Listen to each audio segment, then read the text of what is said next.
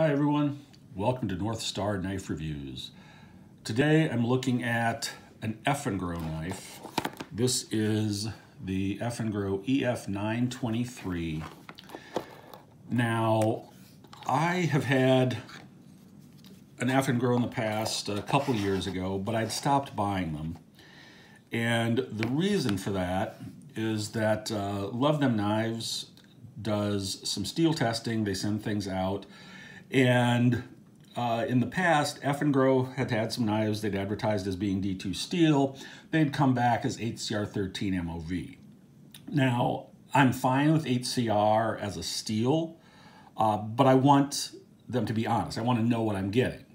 Because there may be a reason that I would like the 8CR13, there may be a reason that I would like the D2.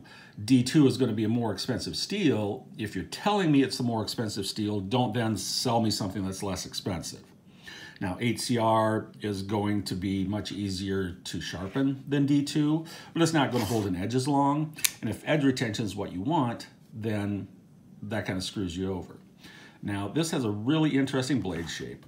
And the reason I just bought it because of that, and the other reason is that Love Them Knives has now tested some of the more recent Eafengrows in this 900 series, and they've actually been what they say they are. So this one says it's D2. I forget if he actually tested this specific model, but he tested maybe 4 or 5 other models, and they were all D2. So I am actually going to believe that this one is D2 at this point. This one is, you can see, is in the natural G2, or excuse me, G10. Not sure where I got G2 from. Probably from D2. But it's in the natural G10, which has sort of this jade color. You can see it is skeletonized. Closed, we are a little over 5 inches, about 5 1/4. Flipper knife, no thumb studs. Still relatively heavy even though it's skeletonized. Pocket clip. And you can see it does have a little pop of color there. It's got the blue accent. Now the pocket clip is one position only, so it's going to be right-hand carry, tip up.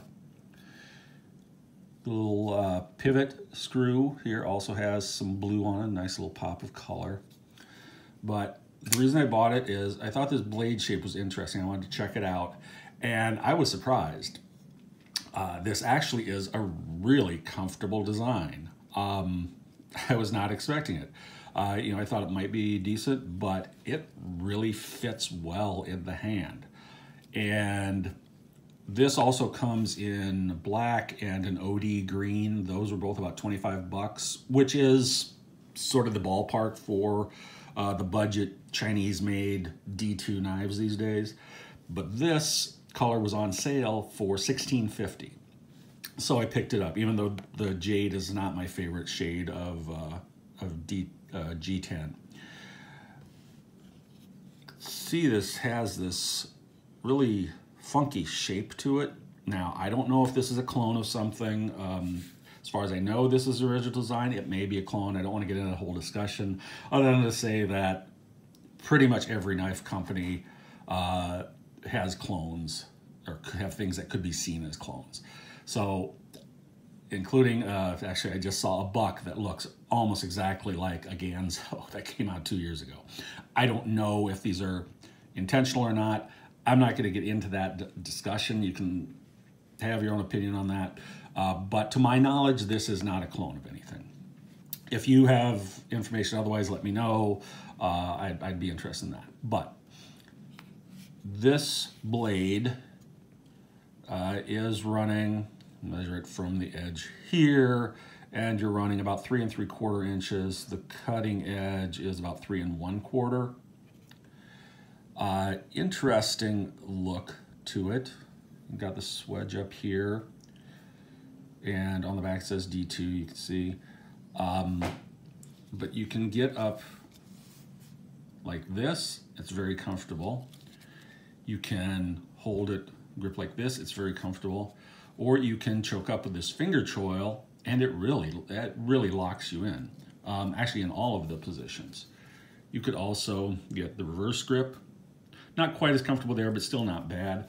But really surprised me. I thought it'd be kind of interesting I thought it was an interesting design. Thought, hey, if they are actually making them in the metals they're telling us they are, I'll give them one more shot. And I'm actually quite impressed with this, especially for 1650. So we'll see how it holds up long term. But yeah, I find this to be really a unique knife and one that fits my hand pretty well.